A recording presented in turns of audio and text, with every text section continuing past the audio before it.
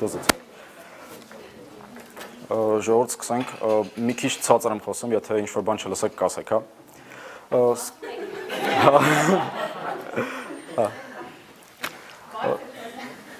Okay, ժողովուրդ սկսենք, իմ անունը Գևորգ է, աշխատում եմ SFL-ում որպես product owner։ Introduction-ի մասով այդքանը, անցնենք միանգամից թեմա։ Այսօր խոսալու ենք ընդհանրապես երկու բանից, խոսալու ենք մարքեթինգի թեորիայի basic-ներից ու անցնելու ենք արդեն պրակտիկ մասին։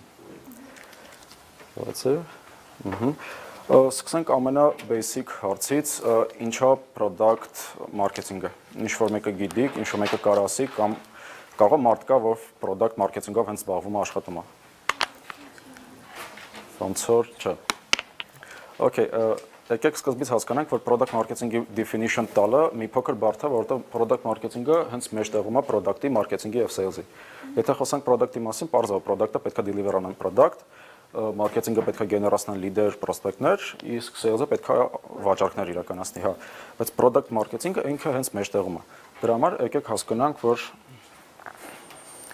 կա product marketing-ի երկու step-եր։ Առաջինը դա միջև product-ի launch անելը, ու երկրորդը դա product-ի launch-ից հետո շուկա դուրս գալուց հետո։ Առաջին ժամանակ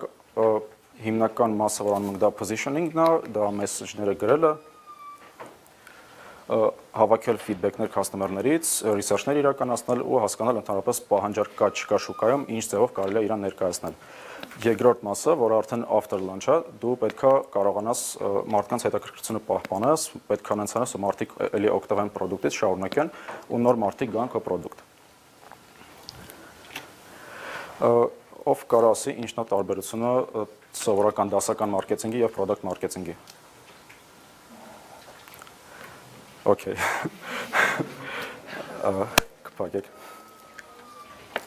Ստեղ պետք է ամենակարևորը հասկանալ, որ դասական մարքեթինգը այդքան չի շեշտը դնում իր եղած customer-ների վրա։ Մարքեթինգը պետք է Լուիսը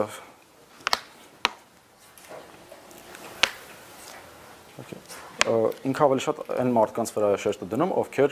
դեռ customer-ներ չեն, բայց որոնց կարելի է գեներացնել որպես customer ու փոխանցել sales-ին։ Իսկ product marketing-ը արդեն հենց նպատակային որպես պահպանում է այն, որ մարդիկ պետք է երջանիկ լինեն, դու պետք է successful, երջանիկ, happy customer-ներ ունենաս։ Ասենք մեկ, եթե մի խոսքով ասել ու տենց ամփոփելով թեորիայի մասը, հիմնական կետը ու հիմնական skill-ը, այսպես ասած, որ պետք է ունենա product marketing-ով զբաղվող մարդը, դա հասկանալ իր customer-ներին։ Ստեղ դրել եմ նաև սրտիկ, որովհետև ոչ միայն հասկանալ, այլ սիրել customer-ին։ Եթե դու սիրում ես customer-ին, դու մտածում ես որպես customer ու կարողանում ես իրան տալ այն, ինչ որ ինքը ուզում է։ Հիմա անցնենք պրակտիկային, վсё, թեորիայի մասը փակեցինք, այդ մեծաշով ինտերնետում էլ ամեն ինչը կար, կարայի գտնեիք, կարդայիք, այդ sense basic բանը։ Հիմա անցնում ենք այն մասին պրակտիկայի։ Պատրաստել եմ 4 case ձեր համար, առաջինը լինել է pre-launch-ի case-ը, ու 3 հատ case արդեն after product launch-ի տարբերակների։ Փորձում եմ, ցածր եմ խոսում, ժողովուրդ փորձում եմ։ Okay։ Այս company-ն ինչ-որ մեկը ծանոթ է, Riddle company-ն է, իրանք ուկրաինական software developer company-ն։ Ճանաչում եք ինչ-որ մեկը։ Իրանք iOS-ի համար հիմնականում product-ներ են արտադրում, եթե չեք օգտվում, կարող եք օգտվել, շատ կայֆ product-ներ ունեն, Documents, Spark եւ այլն, շատ թույն է։ Ինչի համար եմ վերցրել հենց այս case-ը, իրանք ինչ-որ մի պահից հասկացան, որ PDF expert-ը, որը որ կա iOS-ի համար, հնարավորություն ունի զարգանալու ու աճելու macOS-ի համար։ Այսինքն պատկերացրեք, եթե դուք ունեք 10 միլիոն օգտատեր, որոնք օգտագործում են iOS համակարգ, համաձայնեք դուք եք կփորձեք իրան մոնետիզացնել ու ինչ-որ գումար գեներացնել այդ 10 միլիոն մարդուց, եթե կարողանաս այլ ընտրանք ինչ-որ իրանց տարբերակ առաջարկես։ Ինչն է հետաքրքիր այս կետում, հա, PDF expert-ը դա PDF ֆայլերը օգտագործել, edit անել, բացել, դա նմանատիպ soft-ը։ Այն ժամանակ իրանք ուսումնասիրեցին Mac OS-ի այդ տարբերակները ու շուկան, կար երկու հիմնական խաղացող այդ ժամանակ։ Դա preview-ն էր, որը անվճար կայֆ տենց twin tool էր, բայց ինքը շատ սահմանափակ ֆունկցիոնալ ուներ։ Դες դու իրանով կարող ես օքեյ բացել ֆայլերը, բայց ոչ մի ավել բան դու իրանից չէր կարողանում ստանել։ Ու կար Adobe Disk-ին, որը քո տեղը ամեն ինչ անում էր, չգիտեմ, տեքստերը ստուգում, բացում, edit անում, ինչ որ ամեն ինչ որ դու կարող ես PDF-ի հետ պատկերացնել, ամեն ինչ անում էր։ Բայց շատ մեծ խնդրեմ կար, իր full package-ը արժեր մոտ $500։ $500 PDF edit անող soft-ի համար բոլորը չէին որ պատրաստ կլինեն վճարել։ Իրանք հասկացան, որ եթե իրանք տան միջին ֆունկցիոնալով ինչ-որ լուծում, որը նաև միջին գինք ունենա, որը մարդիկ կարողանան տալ, իրանք ունեն ստեղ շատ մեծ շուկա, որ կարողանան եւ ստեղի մարդկանց, որոնք պատրաստ կլինեն ինչ-որ քիչ գումարով ավելի շատ ֆունկցիոնալ ստանալ, եւ այն մարդկանց, ով պրինցիպի չի օգտագործում ֆունկցիոնալը Adobe DC-ի, կարողանան օգտագործել։ Երկրորդ քայլը իրանք հասկացան, որ այն մարդիկ են իրենց պետք, իրենց թարգետային մարդիկ են, որոնք օգտագործում են շատ ինտենսիվ են օգտագործում PDF ֆայլերը։ Այսինքն ոչ թե մարդիկ ով ամիս մի անգամ կարող է PDF-ը ունենա կամ չունենա, այլ են մարդիկ, որոնք ամենօրյա basis-ով օգտագործում են PDF ֆայլերը ու իրենց հետ աշխատանք են ունենում։ Հասկացել են, որ կա 3 ոլորտ հիմնական, որտեղ դա կարող է պետք գալ։ Դա մեկը կրթությունն է, դա ուսանողներ, պրոֆեսորներ, դասախոսներ, ինչ-որ administrative staff-ը, դա legal service-ներն են, այսինքն իրավաբանները, այնտեղ պայմանագրեր, ակտեր, լիքը բաներ եւ real estate-ը, այսինքն այդտեղ անշարժ գույքի շուկայում չկան, էլի պայմանագրեր, ակտեր եւ այլն եւ այլն։ Իմա։ Հա, իրանց սկզբից ենթադրությունն է, որը որ իրանք հետո տեստավորել են, հեսա այդ մասին կանցնենք։ Հետագա քայլը, քանի որ macOS-ով իրանք դեռ չէին աշխատում, իրանք պետք է անեն research ու հասկանան customer-ները ինչ են ուզում, ինչ ֆունկցիոնալ են ուզում տեսնեն, ինչը իրանք կգրավի իրանք product-ը գնելու։ Այստեղ կա երկու լավ բան, եթե դուք digital product եք ուզում արտադրեք եւ իրան ուզում եք շրջանառեք, այսպես ասած, digital միջավայրում, դուք research-ի տարբերակները հետևելն են։ Դուք կարող եք նաև մտնել ուղղակի շատ basic բան է, մտնել ձեր կոնկուրենտների App Store-ի կամ Google-ի Edge-ը եւ կարդաք review-ները։ Հասկանաք իրանք ինչից են գոհ հաճախորդները, ինչ կուզանան տեսնել, ինչ բագեր կա, որը իրենց ներվայնացնում է։ Այս դեպքում իրանք որոշեցին օգտագործել email marketing research-ի համար։ Քանի որ իրանք ունեն Spark ծրագիրը, որը email-ի manage անելու ծրագիր է iOS-ի համար, իրանք ունեն շատ մեծ email-ների բազա։ Այդ email-ների բազայից 3000 ընտրել են եւ իրանք ուղարկել են email ընդհանրապես 3 շատ բարձ հարցով։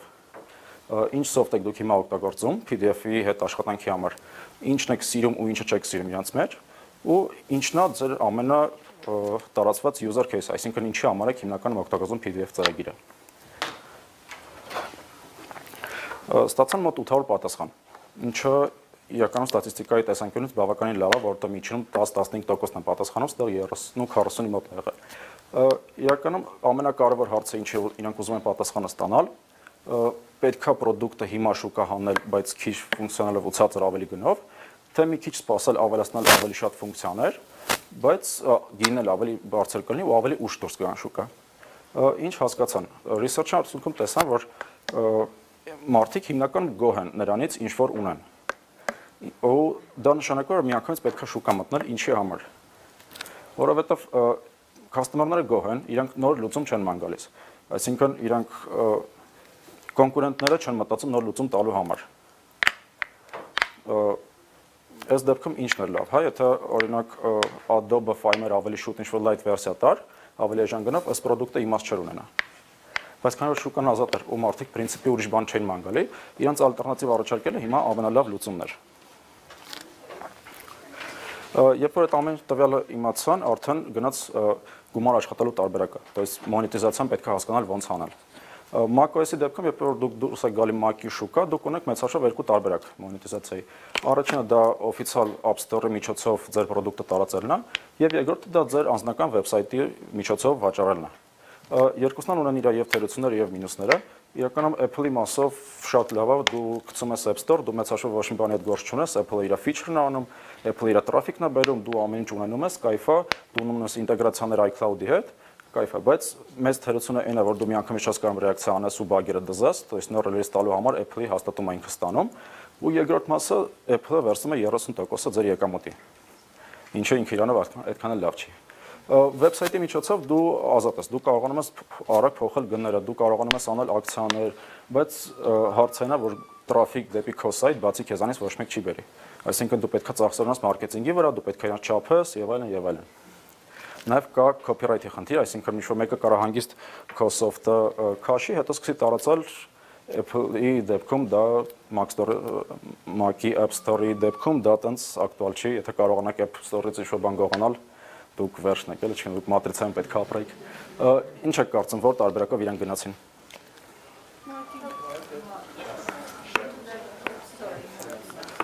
Իրականում փակագծերը բացելով երկու տարբերակն էլ ընտրել են։ Երկուսով էլ աշխատել են։ Անցնենք հաջորդ սլայդ։ Ստեղ մի փոքր sense ռեզուլտատները իրանց առաջին ամսվա աշխատանքի, իրանք եղել են top 1-ը 6 օրվա ընթացքում վճարովի application-ների մեջ։ Ունեցել են 20000 install առաջի 5 օրվա ընթացքում trial version-ի։ Editor's choice-ն մտա Max App Store-ի 10-ից 15 article-ներ են ունեցել press-ում, բայց դա այդ այսինքն ինչ-որ մասնագիտական լավ press էր, այսինքն դա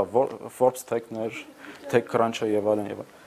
հեսա այդ մասով կասեմ 1000-ից ավել ռեթվիտներ են ունեցել իրենց բլոգից ու լիքը պոզիտիվ ռևյուներ։ Իրականում ստեղ մի բան կարող պետք է շեշտեմ, այդ մի ամսվա ընթացքում նաև ուրիշ մարքեթինգային ակտիվություն ա եղել, որը pre-launch-ի մեջ չի մտնում, դրա համար չեմ ներառել, եթե հետաքրքիր է կարող ենք հետո շփվել, բոլորը պատմեմ, որտեղ ունեցան շատ հետաքրքիր email marketing, վիդեոների շարքեր են հետաքրքիր շատ հանել։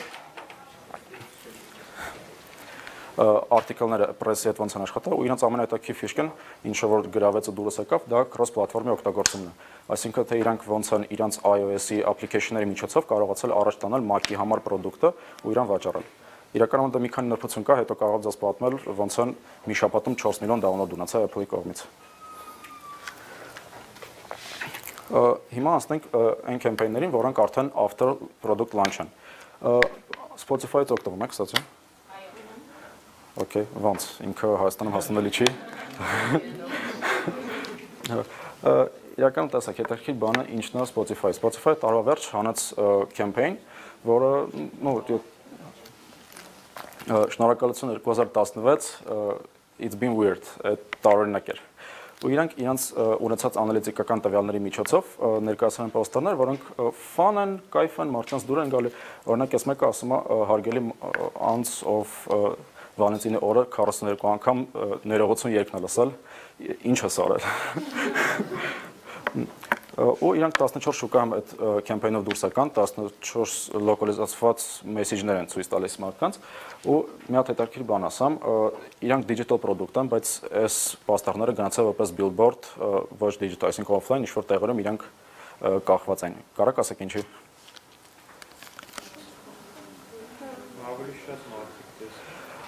Ավելի շատ մարդիկ տեսնեն, հա, իրականում ինտերնետում է կարա շատ մարդկանց ցույց տաս, իրանք էլի իրենց անալիտիկայի միջոցով տեսել են, որ մարդիկ ավելի շատ լսում են Spotify ու երաժշտություն լսում են կանգառներում, մետրոներում, այն տեղերում, որտեղ ավելի շատ են երաժշտություն լսում, այդ տեղերում իրանք այդ մեսեջները, բաներները ցույց են տվել։ Այստեղ մի քանի օրինակ էլ ունեմ այդ մեսեջների, էլի Վալենտինի օրվա արդիվ են գցել, հարգելի անց LA-ում, ով որ լսել է Forever Alone Վալենտինի օրվան, օքեյ, ամեն ինչ։ Կամ տղաներ, 1235 տղաներ, որոնք լսել են Girls Night playlist այս տարի, մենք ձեզ սիրում ենք։ Ստեղ էլ, հա, Նոլիտայի անձը, ով լսել է Holiday-ի երաժշտությունը, նոր տարվա երաժշտությունը լսել է հունիսին, այնտեղ կա քվոտ նոր տարվա իրենց jingle երգից։ Իրականում ստեղ ցույց է տալիս, որ մենք ձեր դատան տեսնում ենք, հետևում ենք, մենք հասկանում ենք դուք ինչ եք սիրում։ Spotify իրականում առավելությունը ինչն է, որ ինքը կարողանում է անձնավորված personalized playlist-եր տա մարդկանց։ Այսինքն երաժշտությունը պրինցիպի YouTube-ում կա, ամեն տեղ էլ կա, բայց այն որ համակարգը անալիզ անում քո նախընտրությունները ու քեզ ամեն շաբաթ թարմ playlist-ը տալի, որը քեզ հավանաբար դուր կգա, այդ արդեն շատ լավ case է։ Telegram, էլի հարցը Telegram-ից շատ եք օգտվում կամ ով կա որ օգտվում է։ Okay, լավ, 2-3 հոգի։ Տեսակ Telegram-ը ինչ հետաքրքիր բան արեց։ Իրականում մարքեթինգում տրենդերը ինչն է, կամ դու պետք է անես ինչ-որ բան, որ մարդկանց էմոցիաներին գտնի, կամ դու պետք է անես այնպես բան, որ իրենց համար challenge լինի, մարդիկ ուզենան ինչ-որ մի հատ գործողություն անեն քո դու իրենց ինչ-որ գործողություն ես տալի, որ իրանք պետք է անեն կամ կիսան ընկերների հետ։ Telegram-ի դեպքում ինչն էր։ Բոլորը սպասում են, երբ Telegram-ը ունենալու զանգերի հնարավորություն, որը WhatsApp ուներ, Viber ուներ, բոլոր ունեն, Telegram-ը չուներ։ Իրանք անոնց արեցին, որ ունենալու են շուտով, բայց արեցին մարքեթինգային քայլ, որը շատ կայֆ դարավ, միտքը ինչն էր։ Իրանք զանգերի հնարավորությունը բացեցին սկզբից մենակ Եվրոպայում։ Այնալ հարավային, մի խոսքով Եվրոպայի ինչ-որ մի հատվածում։ Բայց հետաքրքիր մասը այն էր, եթե դու զանգում ես քո համարից Եվրոպայից, զանգում ես ինչ-որ մարդուն, ով դեռ չունի Telegram-ի հետ զանգերի հնարավորությունը, իր մոտ էլ ակտիվանում։ Այսինքն, եթե դու զանգեցին ինչ-որ անձի, ինքը իրավունք չունի քոլերի, հիմա գտնվում է ինչ-որ ուրիշ տեղ, իր մոտ ավտոմատ զանգերի հնարավորությունը ակտիվանում է։ Ինչն է կայֆ, հա, իրանք նայեցին, որ Եվրոպայում շատ մարդիկ են, նո Telegram-ի հիմնական թիրախը Ռուսաստանն է, SNG-ն է։ Իրանք նայեցին, որ շատ մարդիկ բարեկամներ ընկերներ են Եվրոպայում, ու ավելի շատ մարդիկ ավելի շատ թիրախավորված մարդիկ ունեն Ռուսաստանում, ու քիչ մարդիկ, ովքեր ապրում են Եվրոպայում։ То есть եվրոպացի մարդը հեչից կունենա 5-10 հոգի, ում կարա զանգի Ռուսաստան ակտիվացնի։ Ու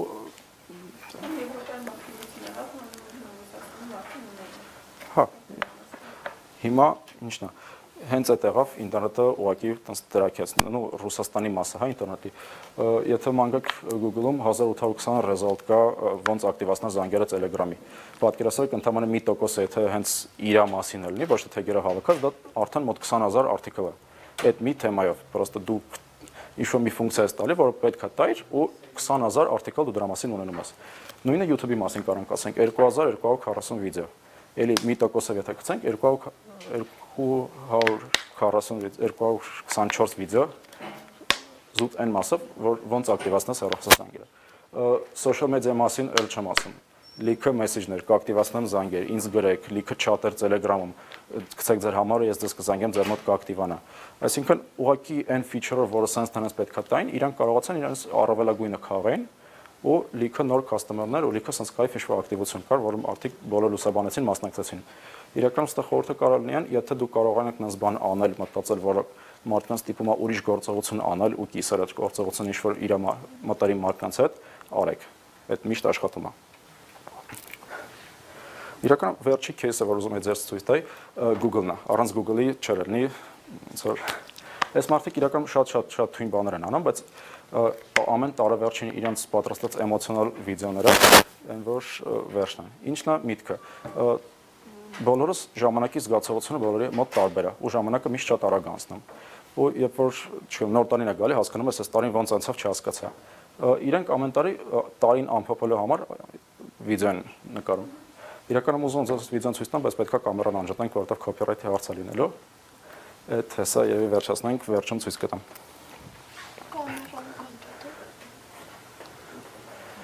Ձայն ունենք մենք արդեն։ Չէ, մենք դեռ ձայ չունենք։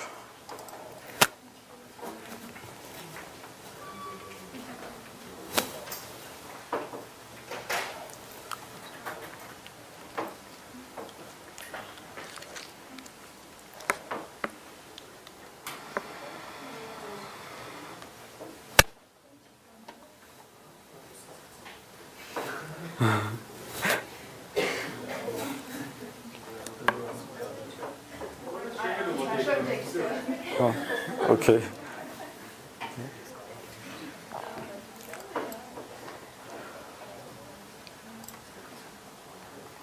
Так, все, կարամ ясным. Իսկ ձայն.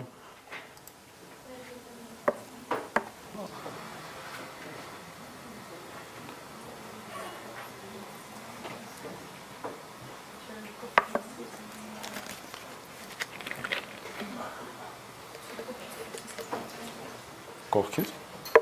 Չէ, աղջիկը փորձած չեղավ։ Միացրել եք։ More divided nation than we've ever been. An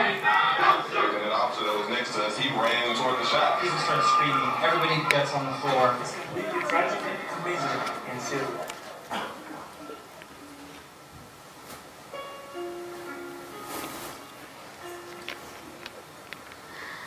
Let's go out, do something right now, no. love is not despair. 'Cause I feel like I can Love gives us hope that change is possible. My head is spinning and my feet off the ground, and I can't stop dancing like no one's around here. Stars are towering like my parents. If you take away the labels, you realize that we're far more alike than we are different.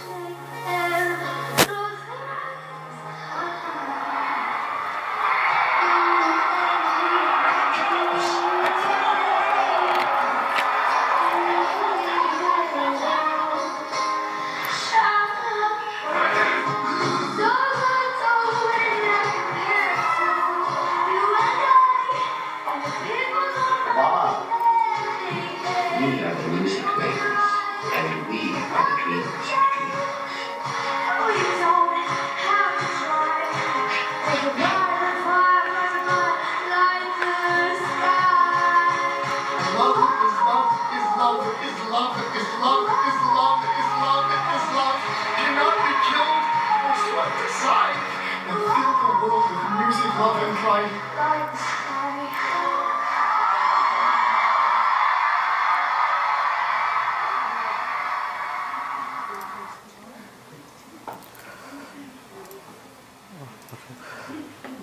Ու սենց եթե որպես պրեզենտացիայից ավարտ, էլի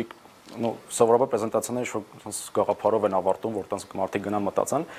որպես գաղափար կարամ ասեմ, մի հավատացեք, որ մարքեթինգում ինչ-որ մի բան կա, որ դոգմատիկ է։ Դուք կարևորը հասկացեք ձեր կաստոմերներին ու ինչ որ դուք մտածում եք իրենց դուր կգա, հաստատ փորձեք։ Ոչ մի դոգմատիկ բան, եթե ինչ-որ բաներ ստեղ աշխատել է կամ Google-ի case-ում աշխատել է, կարա ձերում չաշխատի։ Ինչ որ չի աշխատի իրենց մոտ, ձեր մոտ կարա շատ իդեալական լինի ձեր կաստոմերներին սազի։ Դրա համար եթե դեռ չեք գտել ֆորման, որը ձեզ լավ է, սրճան, շարունակեք փնտրել։ Վերջ, շնորհակալություն։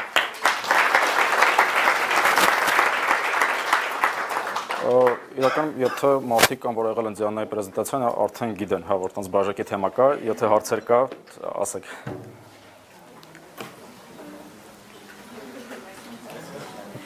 Online marketing. Ինչպես։ Online to offline marketing. Product marketing-ը offline դիրույթում, online դիրույթում ինքը շատ մեծ տարբերություն ունի։ Իրականում տիրույթը այդքան կապ չունի, կապ ունի այն ինչ ես ներկայացնում ու ոնց է պետք ներկայացնել։ Իրականում էլի հասկանում ես քո customer-ին, եթե քո customer-ը ավելի շատ ժամանակ անցկացնում on-line տիրույթում կամ off-line-ում, ըստ դրա արդեն պետք է հասկանաս իրեն ինչ տաս։ Այսինքն product-ը դա պարտադիր չի լինի ինչ-որ digital բան, դու կարաս չգամ, շիշ, ջուր արտադրես, հա, դա էլ է product, որը պետք է ներկայացնես customer-ին ու իրան մատուցես։ Եթե այդ մարդուն ավելի հարմար է ու ավելի ճիշտ է գտնել off-line տարածքում, պետք է այդտեղ փնտրել։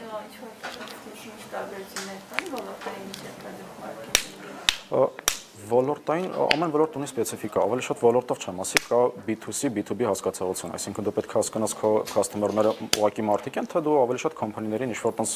կորպորատիվ սերվիս ես մատուցում։ Ուրիշ շորտ։ Հա, ու հետո Ասած մի հարց կապված Telegram-ի հետ, մոտ մի ամիս առաջ լուրը հայտարարեցին, որ Telegram-ը չեն թվում շատ վերություններ աշխատի, քանի որ privacy կանոնները խախտում է Telegram-ի, վերությունների պահանջները, դրա համար Telegram-ի շատ կոմպլեքս վերություններ, ինքը լիարժեք անվտանգ է, որ ինֆորմացիա արտահայտ չկա,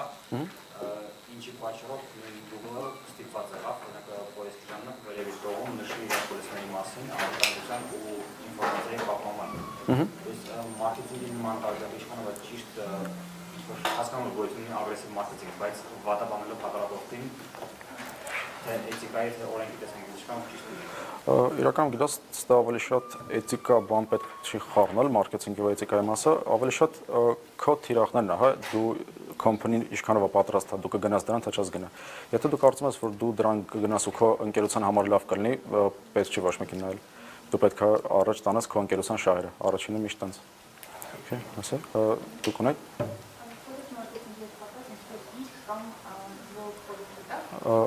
Հա, լիքը բան կարամ ձեզ հետո խորհուրդ տամ, իրականում սենց մի բան, գրքերի մասով մի քիչ սկեպտիկ եմ, գրքերը պետք է կարդալ բազայի համար, բայց մարքեթինգը այդքան արագ է փոխվում տրենդերը եւ ամեն ինչը, որ գրքերը ուղղակի դրան չեն հասցնում։ Խորհուրդ կտամ բլոգեր եւ Telegram, կստացի, եթե չեք քաշեք, լիքը հետաքրքիր չանելներ կա, որոնք շատ հետաքրքիր ու կայֆ ինֆորմացիա շեյր անում։ Խորհուրդ կտամ Medium-ում գրանցվեք, Medium.com-ի վրա լիքը մարդիկ հետաքրքիր արտիկլներ են գրում, որ կարաք հետևեք։ Հետո կարամ պրեզենտացիայից հետո էլի լիքը հենց հստակ բաներ ասեմ։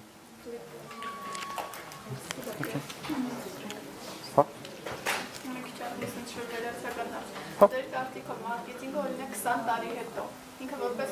բնագավառ մասնագիտություն կլինի, ավելի կզարգանա, հետ կգնա կփոխարինվի օրինակ դու ո՞նց եք պատկերացնում։ Սենց ասեմ, իրականում գիտեք, տրենդերը նենց է գնում, որ 20 տարի հետո շատ քիչ մասնագիտություններ են մնալու, որոնք ռոբոտացված չեն լինելու։ Մարքեթինգի դեպքում հա, մարքեթինգը կարծեմ ամեն դեպքում կլինի, բայց կլինի մի քիչ ուրիշ մարդիկ ստանալու են հենց այն մեսեջները ու նենց է թիրախորվել, որ դու ստանալու ես հլը չմտածված ստանալու ես այն ինչ որ դու ուզում ես։ Պատկերացրեք, այսինքն այդքան դատան լինելու, այդքան ամեն ինչը լինելու, որ դու արդեն չպատկերացված, ինչ որ դաժե մտքումդ անցել է, բայց դու հլը չես մտածել դրա մասին, դու արդեն այդ մեսեջը ստանալու ես ու առաջարկը ստանալու ես։ Երևի թե տենց։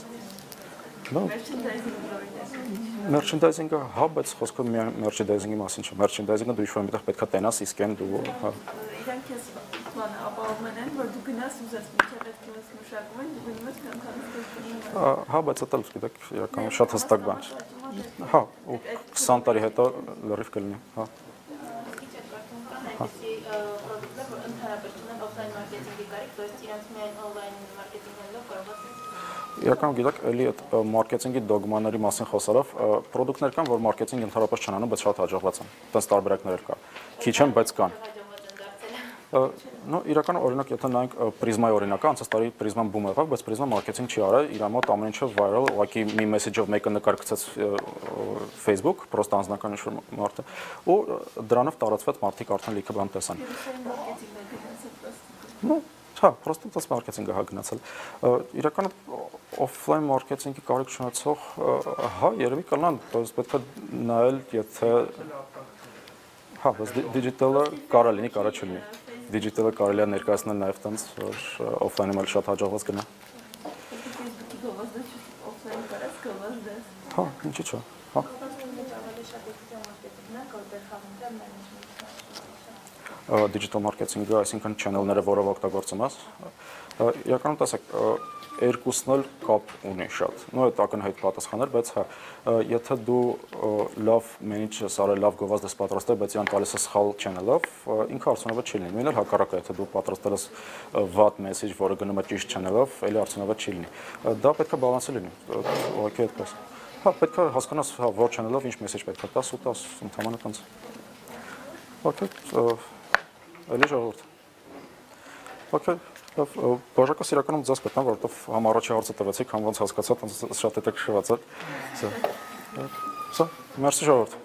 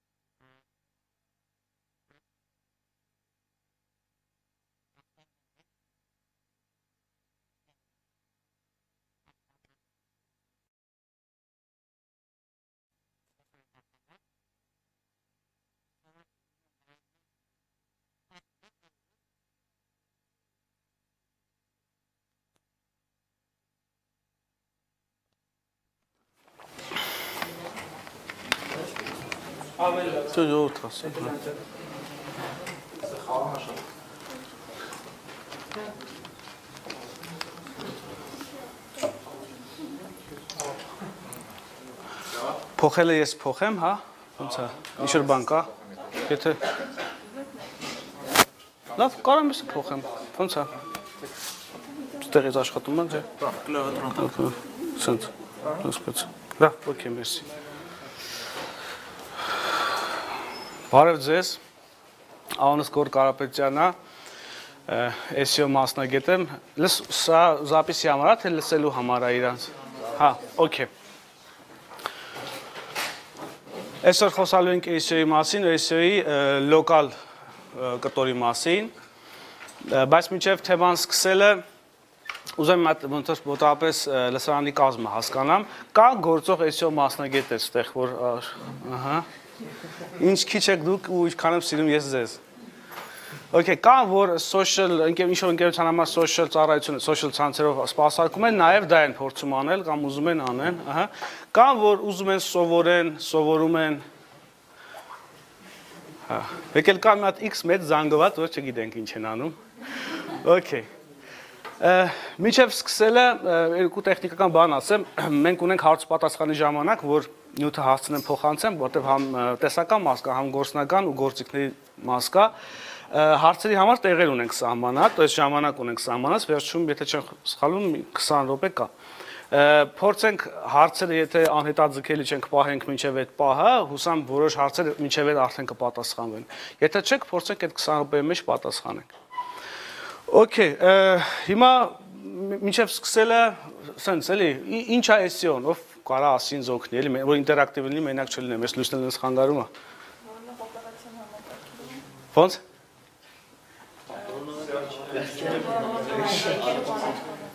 Ինչո՞ց է որ քո վեբսայթը ավելի շուտ Google-ի ռիզալտներում կամ ուրիշ search engine-ների ռիզալտներում երևա։ Շատ լավ։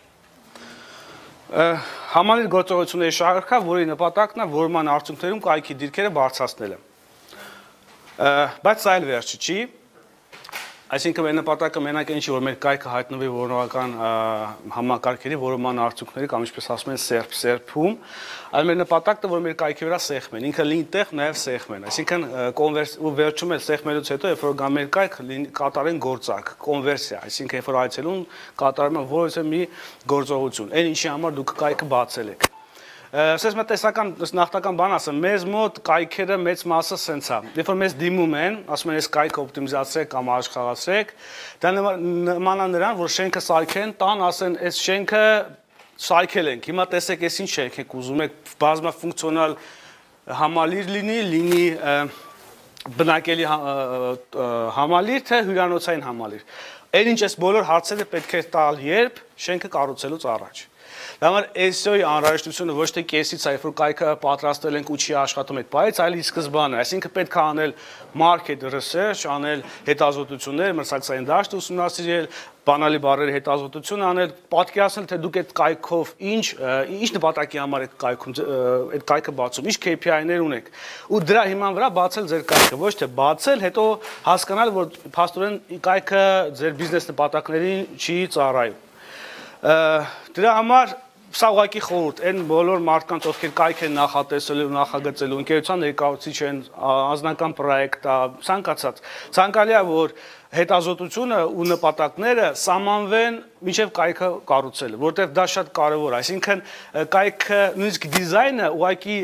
մոդեռն կամ տրենդի հետևից չպետք է գնանք, պետք է գնանք անհրաժեշտության հետևից։ Այսինքն մենք պետք է անալիզ անենք, հասկանանք, որ մենյուներով ու մեզ պետք է տվյալ call to action-ը ստեղ, հետևաբար այս գույնը ստեղ է պետք, այս իկոնկեն ընդեղ եւ այլն։ Այսինքն այս ամբողջ հետազոտությունը ծրագրավորող պարտավոր չի անի։ Ցես մա թյուրում դառնում էլ կա, որ կայքը երբ պատրաստում են ընկերության տերերը կամ գործատուներն ասում են մեր կայքը SEO արած, այսինքն ծրագրավորողը կարող է երկու հատ մետաթեգ գրե կամ երկու բան արե ու այտենց ընդունված է, որ եթե լավ ծրագրավորողը կայքը պատրաստ է, ուրեմն դա ոնց է ասում են SEO արածը։ Բայց իրականում այտենց չի, եթե այտենց լներ, այս մասնագետների հարցությունը չէ լինի, առնվազն 4-5 հոգի մասնագետ ստեն նստածը։ Սա ուղղակի էս մի տեսակ նախնական բան, որ մենք փորձենք այս աչքերով նայենք, որ մեր նպատակը զուտ կայքի դիրքը բարձրացնելը չի, մեր նպատակը Դες դա էլ է կարևոր, բայց մեր նպատակը նա է, որ մեր թիրախային այցելունի որ գա կոնկրետ անի գործողություն, կոնվերսիա անի, ինչի համար է այդ կայքը բացել, գրանցվի, գնում կատարի, download անի, չգիտեմ, ինչ է սահմանել, այդ նպատակները ինչքանով է կատարվում։ Հիմա դու կարող ունենաս 1000 հատ այցելու ամսական կամ օրական, բայց քանի ինչքան է կոնվերսիա, սա հարց է։ Դրա համար մեր ելակետը, մեր բեկետը դա պետք է լինի ու մեր այ կետից մենք պետք է շարժվենք այս տրամաբանությամբ, որ հասնենք նրան, որ մեր կոնվերսիան բարձրանա։ Դրա արդյունքում նաև շատ լավ է ու դու հայտնում ես նաև առաջի, երկրորդ, երրորդ տեղերում, բայց կոնկրետ ես իմ նպատակը այդպես չեմ սահմանում։ Բայց մեր բիզնեսմենները տենց են, ասում են, կարանք ախպերն են ցանենք, որ ճպստես առաջինը մերը բերի։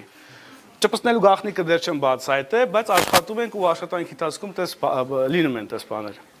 Այսպես, հիմա այսօր խոսալու ենք լոկալ SEO-ի մասին։ Իմ ջած երեք էլ թեմա կար, ես ներկա եմ, ով կար երեկվա մոդեռն SEO-ի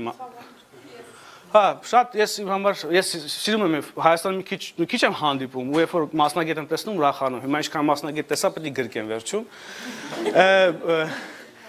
Իրականում ոչ թե չկան, ի՞նչն է խնդիրը։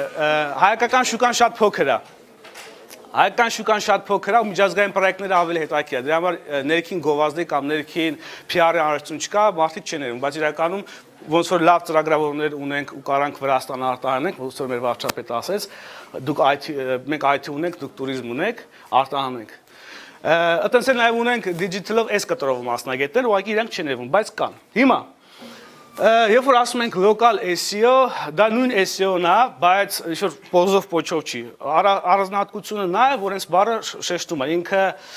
կցված է կոնկրետ կամ տրամաբանությունը կոնկրետ տարածքից ելնելով է։ Ու այսպեսի սիրուն հապավում կա, որ ես շատ եմ սիրում, կոչվում է solo-mo։ Երաշտական տերմին չի իրականում ինքը, հապավում է էլի, social, local, mobile։ Իկոնկաները հուշում են։ Ու ոնց որ ասես local SEO-ի մեջ Երեք ուղղություններն են շատ կարևոր, շատ ուրիշ բաներ կա, բայց այս երեք ուղղությունները պետք է վերցնենք ու այս երեք ուղղություններով հատուկ շեշտադրումներ անենք։ Հիմա փորձենք առաջ անցնենք։ Ես ոնց որ ասեցի, SON, դա social-ն է, մասնավորապես Google Plus-ը։ Google Egoist ընկերությունն է, հատուկ առաջնայնություն է տալիս Google Plus-ին, որոշ մարդիկ ասում են Google Plus-ը Google-ի ցախովված նախագծերից է, բայց SEO մասնագետների ամենասիրած սոցիալական ցանցերից է, եթե ոչ ամենա։ Այսինքն, եթե դու ունես Edge Google Plus-ում եւ դու ակտիվություն ես ցուցաբերում, սա այլ հավասար պայմաններում, ու նույնիսկ ոչ միայն այլ հավասար պայմաններում, ընդհանրապես շատ մեծ առավելություն է։ Բայց social ասելով առաջնայինը պետք է հասկանանք Google Plus Edge։ Դրա համար խորհուրդ կտամ ձեր կայքերի edge-երը պատտաստել, հատկապես հետաքրքիր content-ներ, ասենք ունեք blog, ունեք հոդվածներ, հարցազրույցներ, պատտաստել Google Plus-ով։ Ես նկատել եմ նույնիսկ search-ի ժամանակ կայքեր կան, որոնք շանս չունեն հենց որպես կայք հայտնվեն այդ առաջատար դիրքերում, բայց իրանց Google Plus-ի share արած edge-ը տվյալ ինֆորմացիայով հայտնվում է search-ի արդյունքում։ Այսինքն նույնիսկ դու եթե քեզանից շատ ժամանակ ռեսուրս է պահանջվելու ամիսներ միգուցե որ դու քո կայքի դիրքերը բարձրացնես Google Plus-ով բացի որ դու ընդհանուր քո կայքի նկատմամբ ազդակն ես բարձրացնում նաև դու ուղղակի տեխնիկական հնարավորություն ես ունենում Google Plus-ով share արած քո այդ edge-ով քո պոտենցիալ customer-ին կամ այցելուին տալ ինֆորմացիա դրա համար սա խորհուրդ է տրվում Local ասելով հասկանում ենք Google, մասնավորապես Google Business-ի edge-ը, ով ունի Google Business-ի edge, ասենք ընկերությունն է վարում, այն աճ մասում օրինակ որ search-ի ժամանակ հայտնվում է։ Շատ կարևոր է, դա քարտեզ, նաև քարտեզն է ու շատ կարևոր է դա ունենալ ու առանձնակի ոնց որ ուշադրությամբ դա փորձել առաջ խաղացնել։ Դա ոնց է լինում, դուք կարող հիմա էլ փորձեք Google My Business, այնտեղ գրանցվում եք, նամակ եք ուղարկում, այս ինֆորմացիաները լրացնում եք ու մի երկու շաբաթից ես կարծեմ բերել եմ, հա։ Ես նամակ է գալիս ձեզ Google-ից, որի մեջ կոդ կա, այդ կոդը լրացնում եք ու ոնց որ verify է լինում, որ տվյալ տարածքը դուք եք, տվյալ տարածքում այդ գործունեությունը ոնց որ բավերականացված է։ Սա մոտավորապես երկու շաբաթից գալիս է, ուղղակի post-ային ինդեքսը պետք է ճիշտ նշեք։ Ահա, mobile ասել, այսինքն մոն, Solomon, social ասեցին, local ասեցին, mobile-ն էլ դա mobile սարքերի համար օպտիմիզացված լինելն է, այսինքն mobile սարքերի համար հասանելի լինելը։ Ես հեսա մի հետաքրքիր վիճակագրություն բերեմ այս մասով։ Նախ մի բան ասեմ, տարբեր հաշվարկներ կան, բայց մոտավորապես սենց է, որ mobile սարքերից օգտվողների 74%-ը տեղական ծառայություններից օգտվում է։ Պայմանականորեն սենց են ասում, local search, այսինքն mobile search-ը, դա fast food-ը, desktop search-ը, ռեստորան։ Տարբերությունը ինչ է։ Fast food-ը ինչ է, անցար, տեսար, առար գնացի, ռեստորանը պետքա բրոնի անես, պատրաստվես, աղջիկ գտնես, չգիտեմ, տարբեր ինչ-որ նախնական բաներ կանելու, ու հետո հարցա վերջում այդ ամեն ինչից հետո գումար կլինի, գնաս ռեստորան թե չէ, բայց mobile search-ը ինքը fast food-ը, ուզում ես բանը ձեր մեջ տպավորվի, այսինքն եթե մարդը mobile-ը բան որոնում է, հարաբերականորեն տոկոսայնությունը շատ բարձր է, որ ինչը որոնես միանգամից դա կատարում է, այսինքն ցած հաշվարկ կա 24 ժամվա մեջ desktop-ից 34%-ն է, այն ինչ որ որոնել է գնում կատարում կամ գործարք կատարում, իսկ mobile-ից 50%-ը։ Ու այս տենդենսը գնալով մեծանում ու ավելի մեծանալու է։ Հիմա մի հատ հետաքրքիր վիճակագրություն կբերեմ։ Այսինքն ինչ է կարևոր, որ մեր կայքերը լինեն mobile friendly։ Հիմա նաև ցածր տերմին կա, ծրագրավորները вообще կիմանան finger friendly, այսինքն ոչ միայն ուղղակի քո կայքը պետք է responsive mobile friendly, այլ որքանով է դա հարմար իր իկոնկաները որքանով են հեռու իրարից, call to action-ները որքանով են հարմար, գունային համադրությունները, մի խոսքով, այսինքն մենք պետք է հասկանանք, որ մենք ենք դրա վառապացույցը, որ մենք ինչքան ենք օրվա ընթացքում, ինչով ենք ավելի շատ ինտերնետ հետ շփվում, ինչ սարքի միջոցով, կոմպի թե հեռախոսի։ Ու այս ստրանից ելնելով պետք է հասկանանք, որ մենք նրանք մեր պոտենցիալ հաճախորդներն են այդ տրամաբանությամբ, ու դա հետևաբար շատ կարևոր է մոբայլ սարքերի վրա ունենալ մի դեսկտոփից տարբերվող ավելի fast food-ային մոտեցմամբ գործողության կոչեր, ֆունկցիոնալ, ինֆորմացիայի մատուցման բաներ, տարբերակներ։ Ես լավ կնիհարեմ այս այդ հալգալու ընթացքում ինձ թվում է։ Տեսեք, ստեղ մատ թիվ կա, տեսեք, այս տարվա մարտի մատ հեղափոխական իրավիճակ է ստեղծվել, ուրեմն ավանդաբար ինտերնետի օգտագործման օպերացիոն համակարգը Windows-ն է եղել, բայց 2017 թվականի մարտի դրությամբ անցել է Android-ը։ Այսինքն ավանդաբար ինչ ինտերնետ մենք գիտենք համակարգիչների ինտերնետ, Windows-ը եղել է բացարձակ լֆիկ կներեք այս արտահայտությամբ։ Դե բացարձակ այ դրանից։ Հիմա 2017 թվականի մարտից սկսած այսինքն փոխվել է պատկերն ու տենդենսը բնականաբար նկատել են, չէ՞ որ մի գիշերվա մեջ ա եղել։ Դա տենդենս ա եղել, որ բոլորս դրա մեջ եղել ենք ու նկատել ենք, բայց արդեն փաստացիորեն առաջ է անցել։ Սա պետք է հասկանանք, որ այսինքն ամբողջ տրամաբանությունը գնում է դեպի մոբայլ։ Google ունի mobile first index։ Մենք ինքներս ոնց որ ասացի օրվա ընթացքում ավելի շատ որ սարքերով ենք առնչվում ինտերնետի հետ, բնականաբար մոբայլ։ Ու սա ընդհանուր պատկերն է այդպես։ Պետք է հասկանանք, որ եթե մենք ունենք բիզնես, մենք պետք է լինենք մեր հաճախորդի գրպանում։ Հա, նայած բայց մեծամասամբ այո։ Մեծամասամբ ասեք, եթե հիմնական ինչն է, այսինքն տուրիստը եկավ near me, cafe near me, restaurant near me, կամ չգիտեմ։ Բայց կարող է այդ կլիենտը B2B բան է, էլի։ Steve Jobs-ն ասենք։ Նպատակներից է կախված իհարկե, բայց հիմա ուզում եմ ասեմ դու KPI, որ սկզբում ասացի, ինչ KPI-ներ ունես, քո նպատակը ինչն է։ Այսինքն եթե քո նպատակը քո customer-ները անհատներ են, հետևաբար սա կոմեր առաջնայնություն է, բայց միևնույն ժամանակ նույն B2B-ն պարտադիր չի, որ ինքը նույն սրճանի դեսկտոփով, եթե օրինակ դու ինչ-որ բաժնի գնումների բան ես, մասնագետ ես, դու փնտրում ես, ասենք, գրենական պիտույքների խանութ, մեծածախ, ու այդ տրամաբանությամբ ուրիշ բաներ, այսինքն միքս է, չես կարող հստակ տենց ասես, բայց մեծամասամբ վերջնականը customer-ի համար է։ Իսկ ինչ է նշանակում Google ունի mobile first index։ Սենց տեսեք, հիմա ոնց է։ Ինչ է ինդեքսը, ով կօգնի մասնագետներից։ Ոնց։ Ահա։ Կոպիտ ասած ինդեքսացիան պատկերացրեք էդի Google-ի պահեսն է։ Այսինքն ինքը որ լինքերը հավաքում է, պահում է իր մեջ։ Հետո որ դուք search եք անում, ինքը լենելով ձեր բնույթից, ձեր ունիկալությունից հանում ցուցադրում է դա։ Հիմա երբ որ ասենք mobile first index, հիմա sense է, ոնց որ երկու հատ index կա, մատ առանձին mobile-ի համար, մատ առանձին desktop-ի համար։ Ու հիմա ոնց որ mobile-ը դառնում desktop-ը դառնում է երկրորդական, mobile-ը դառնում է առաջնային։ Այսինքն մոտ ապագայում լինի մեկ index, Google-ի համար լինի մեկ index, այս mobile first index։ Հիմա տենց են ասում, որ տենդենսը հասկանանք, բայց իրականում դառնում է մեկ index, որը որտեղ հատուկ շեշտադրում կա mobile-ի վրա։ Այսինքն, եթե քո կայքը mobile friendly չի, դու լուրջ խնդիրներ ունես։ Կոպիտ ասած։ Կարծեմ վերցնեմ եք այդ mobile friendly-ը, թե ոչ։ Իհարկե։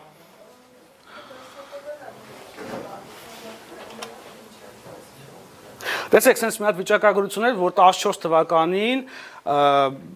global user-ների թիվը էլի բանի desktop եւ mobile, էլ նույն հարաբերակցությամբ 14 թվականի mobile-ը անցել է էլի, այսինքն զուտ ուղղակի սարքերի օգտագործման առումով։ Հիմա Ես էլ են որ ասեցի, տեսեք, եթե ձեզ մոտ երևում է, օպերացիոն համակարգներն են Windows, iOS, Android եւ մյուսները, ու տեսնում ենք, որ Android-ը բացարձակ առաջատար է։ Հիմա տեխնիկական մի քանի խորհուրդ։ Առաջինը, որ ասեցի, ինչն է կարևոր բանի համար, mobile search-երում հայտնվելու համար։ Google My Business Edge ով չունի, անպայման ստանում ենք այս նամակը, գրանցում ենք։ Երկրորդ կարևոր բանը, այնտեղ review-ների հնարավորություն կա, մենք գիտենք, որ Google-ի Edge-ի տակ, ինչպես Facebook-ում կա աստղեր եւ կա review-ներ, շատ կարևոր է մենք ունենանք բնական review-ներ մեր Edge-ի տակ։ Վերջերս մի հատ արծաթյա խանութ դիմեց, ուղղակի ինքերական, ասեց ոնց որ կայքով առաջինն եմ, բայց local search-ի ժամանակ այն 3 հատ որ բերում է։ Դրա մեջ չկամ, ինչի՞ց է։ Նայեցի, չեմ կարող ասեմ, որ 100%-ով դա այդպես է, բայց տեսա, որ իր review-ները քիչ է։ Review-ները փորձեցինք ավելացնենք 2-3 օրում ինքը հայտնվեց այդ top-ի, ոչ միայն իր կայքը արդեն առաջի կայքն էր, բայց local-ի ժամանակ իշ մեկ չէ քարտեզն է բերում եւ եւս 2 կամ 3 օրինակ։ Ինքը հայտնվեց այդտեղ։ Շատ գործոններ կար ազդի, բայց review-ները հատուկ կարևորություն ունեն ու հատուկ կներեք ու շատ կարևոր է, ինչ ասեմ, natural review-ները։ Եթե նկատել եք, review-ների տակ կա նաև helpful կոճակը։ Մի քանի ամիս առաջ, անցած տարվա վերջում ոնց որ ավելացավ, այսինքն դու review-ներն կարող ենք մանիպուլացնենք, մեր ալամ աշխարհի ընկերներին խնդրենք, մեր լավ ախպերներին խնդրենք, սասի ժողովրդին խնդրենք, մի խոսքով գան, բանան,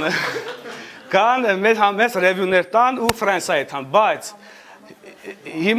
հիմա ուղղակի քանի որ մենք հասկանանք, որ որոնական համակարգը աշխատում է customer-ի համար, ինքը ուզում է մաքսիմալ որակյալ ու ռելևանտ ինֆորմացիա տա։ Ու նույնիսկ այդ review-ները քանի որ հնարավոր է մանիպուլացնել, ամեն ավելացել է helpful կոճակը, երբ որ օրինակ ինչ-որ մեկը մատ հյուրանոցից օգտվել է ու շատերը լավ feedback են տվել, այդ review-ն իրապես ունենա երևա, որ ինքը helpful է ու դրանով փորձեն տարբերակեն իրական ոնց որ օգտակար review-ները մնացածից։ Դրա համար կարևոր է, որ մենք ոնց որ աշխատանք տանենք այս ուղղությամբ, որ մեր գործընկերները, մեր սասը մորանում ենք այդ հումորը, գործընկերները, հաճախորդները ունենան, այսինքն review-ներ թողեն, էլի։ Facebook-ում բավական ակտիվ է, շատերը նույնիսկ միանգամից անում են։ Սա մի քիչ չգիտեմ, նոր չի ուղղակի չգիտեմ, եւ չի մտել դեռ այդ էթիկան, բայց կա, բավական լուրջ կայքեր, նու կա մեծ թվով կայքեր կան ունեն։ Դա համար հատուկ շեշտադրում ուղղակի կառաջարկեմ, որ այս ուղղությամբ տանեք։ Հաջորդը լուսանկարները։ Ցանկալի է, որ մեր այդ Google Plus Edge-ում ունենանք մեր ընկերության ֆիրմայի ներսից, դրսից նկարներ, աշխատանքային process-ը, չգիտեմ, շենքը դրսից, սենց։ Ու սենց մատ արտահայտություն կա, կոչվում է NAP, ով կօգնի ինձ, ով ինչ ասա։ Անես մոտավորապես անգլերեն որ Name, address, phone. Ապրեք, name, address, phone։ Սա ֆորմատ է, հատուկ մի բան չի, name address phone, որը մենք սովորաբար պետք է ունենանք մեր կայքի footer-ում։ Footer-ը ասված է կայքի ներքևի հատվածն է, որտեղ կապ չունի մենք ասենք միգուցե այստեղ ունենք մեր հեռախոսի համարը, անունը այնտեղ խփած է եւ այլն, բայց շատ կարեւոր է որ footer-ում մենք ունենանք մեր անունը, հեռախոսը հասցեն, սա կոչվում է NAP։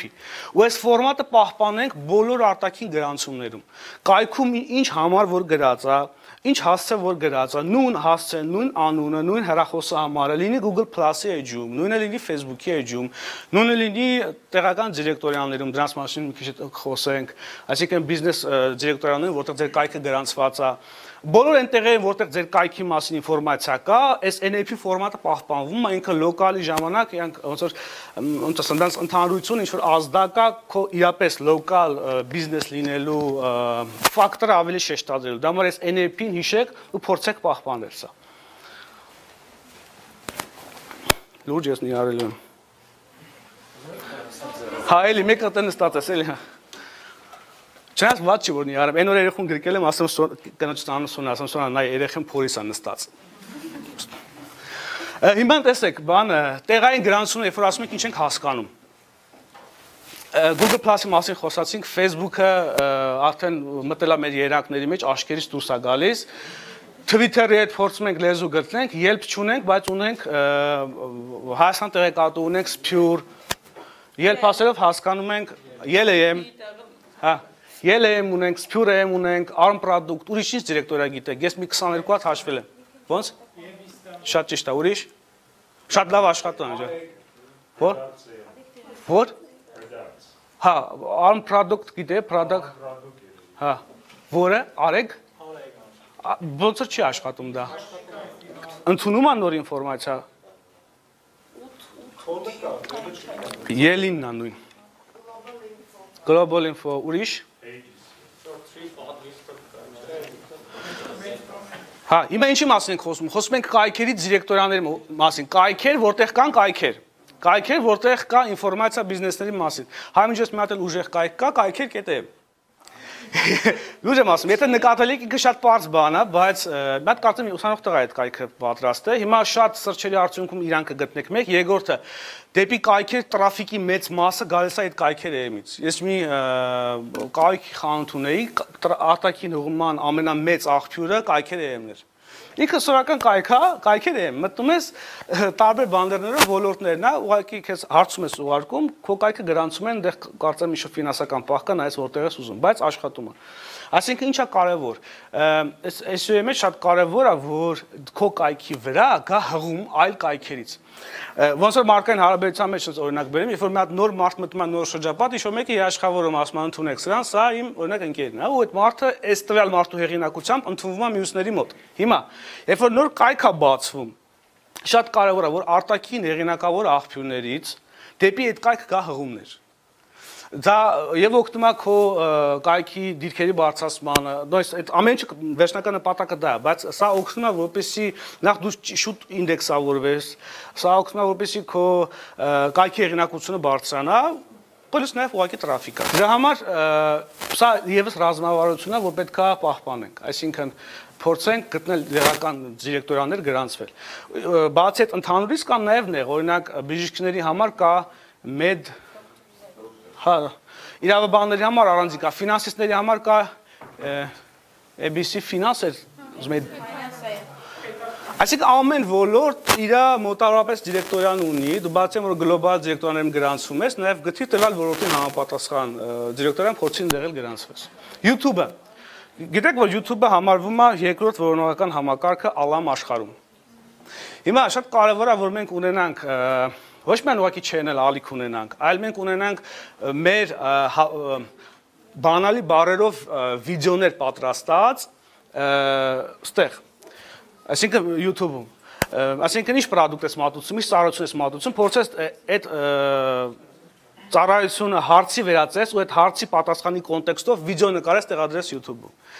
Սա հետաքրքիր տեխնիկա է, դու ոչ միայն դա գիտեք, YouTube վիդեոն շատ ավելի բան է, բարձր ռանկինգով լինում, նաև դու կարաս տվյալ վիդեոյի մեջ դնես քո տվյալ AG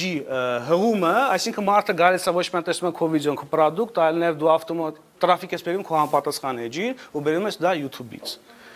Դա համար էս էլ շատ կարևոր տեխնիկա է, ես ունեցել եմ նման փորձ, մի բանալի բառը, որ ես ուղղակի շանս չունեի անցնելու մեր Հայաստանի այն ձազայանունը որ տվեցի իրանց, ես վիդեոյի համապատասխան բան նկարեցի ու հիմա ես առաջի, երկրորդ, երրորդ տեղերում եմ ու այդ keyword-ով ես ունեմ տրաֆիկ, այդ keyword-ով ունեմ ուղիղ զանգեր, այդ keyword-ով ունեմ PR, այսպես ասած։ Այսինքն, եթե կայքը նոր է հատկապես կամ ինչ-որ տեխնիկական խնդիրներ կա պետք է լուծվեն, սա հետաքրքիր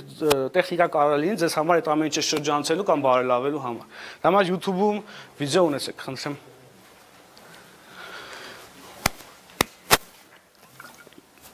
Մի քանի գործոններ, то есть տեղային վարկանիշման վրա ինչ գործոններ են ազդում հիմնականում ու հարաբերական են սրանք։ Ու հավատացեք թվերի հետևից պետք չի ընկնել, ուղղակի թվերը ընկալեք որպես միտումներ։ Հիմա տեսեք, խոսացին Google Plus Edge-ի մասին, համարյա 20%, այսինքն այդքան ազդակ ունի վարկանիշման համար քո կայքի։ Կայքի հենց բանը հեղինակությունը, ասենք 18%, տեղային դիրեկտորները ինչի մասին խոսեցին, գրանցված եք այդ կայքերում թե չէ։ Դեպի քեզ այլ աղբյուրներից, գործընկեր կայքերից, ինչ-որ բլոգերից, այլ տեղերից հղումներ կան թե չէ։ Կարծիքների գնահատականների ազդանշանը, ինչա գնալով մեծանում է, սոցիալական ցանցերի ազդանշան, այսինքն ինչ ակտիվություն ունեք սոցիալական ցանցերում, ունեք Twitter, LinkedIn, մնացած տեղերում, մոբայլ վարքագծային ազդանշանները, անհատականացման ազդանշանը, այսինքն ինչքանով է օրինակ լոկալիզացիան հասկացվում, ինչքանով է քո տեղային այդ հուշումներ ընկալվում որոնական համակարգի կողմից, այսինքն ինչքանով քո կայքը կարա անհատականացված լինի։ Նպատակը ինչն է, այսինքն ես տուրիստ եմ եկել եմ ու փնտրում եմ կաֆե, օրինակ cafe near me, ասենք Երևանում, ու եթե լոկալ իմաստով քո կայքի վրա չկա հուշումներ, որ դու կաֆե ես Երևանում, չեմ բացառում, որ կհայտնվես, բայց վստահ ասում եմ, որ առաջինը կլինես, առաջիններից կլինես, ով որ կհայտնվես տվյալ զապրոսով։ Դրա համար շատ կարևոր է ունենալ մեր կայքի վրա մեր տեղանքի հետ կապված նշումներ։ Հիմա կխոսենք Էսի անցանք, սա արտասահմանյան դիրեկտորաներին լոկալ իմաստով հետաքրքիր անցանք, հա, այստեղ բացական բաների մասին, որ կեղծ նշումներ պետք չէ, այսինքն ֆայլս ինչ-որ տեղեր գրանցել, չգիտեմ, անհարկի բանալի բառերի օգտագործում, ես վերջերս մի հատ այնդոտ էի գրել, որ SEO մասնագետը մտնում է բառ, պատվիրում է կոկտեյլ, լավագույն ռեստորանները Հայաստանում, պատվիրել կորպորատիվ երեկույթ։ Ոչ մեկ չհասկացավ, իսկ բացի կորպորատիվանից, SEO մասնագետից։ Ասենց այսքան անհասկանալի է որոնական համակարգի համար։ Տեսեք ինչ կա։ Գոյություն են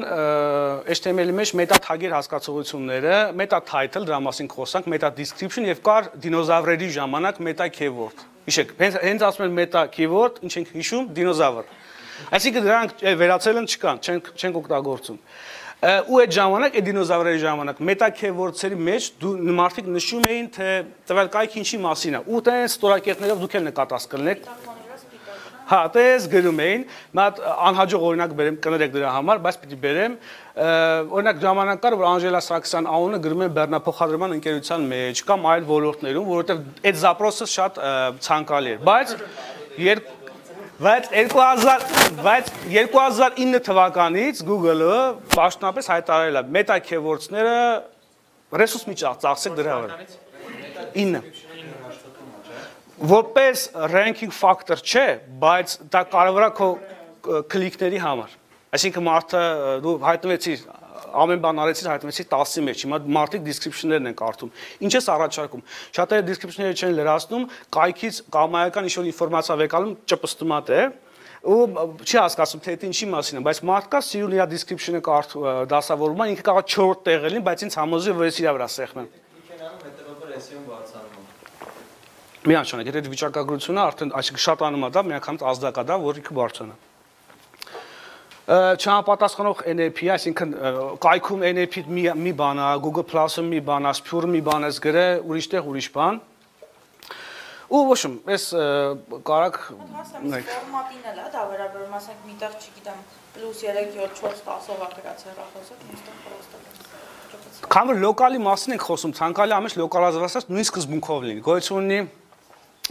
consistent հասկացողությունը, որը ցանկալի է ոչ նույն ձևի լինի ամեն ինչ։ Ողբերգություն չի, բայց առավելություն է։ Առաջ գնանք։ Էս էլ առաջ գնանք։ Էս ինչ էր։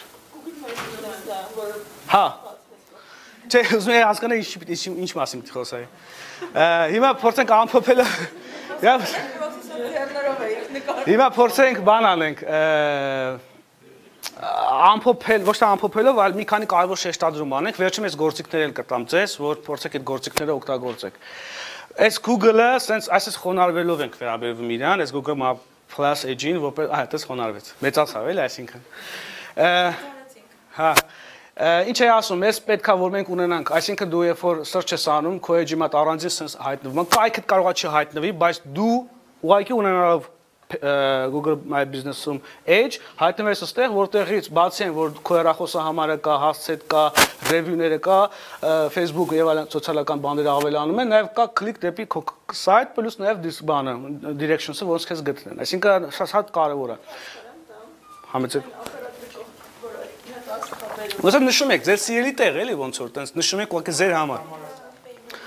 Սա էլ են 3-ն է։ Հիմա երբ որ դուք մատ ընդհանուր բան եք ման գալիս, օրինակ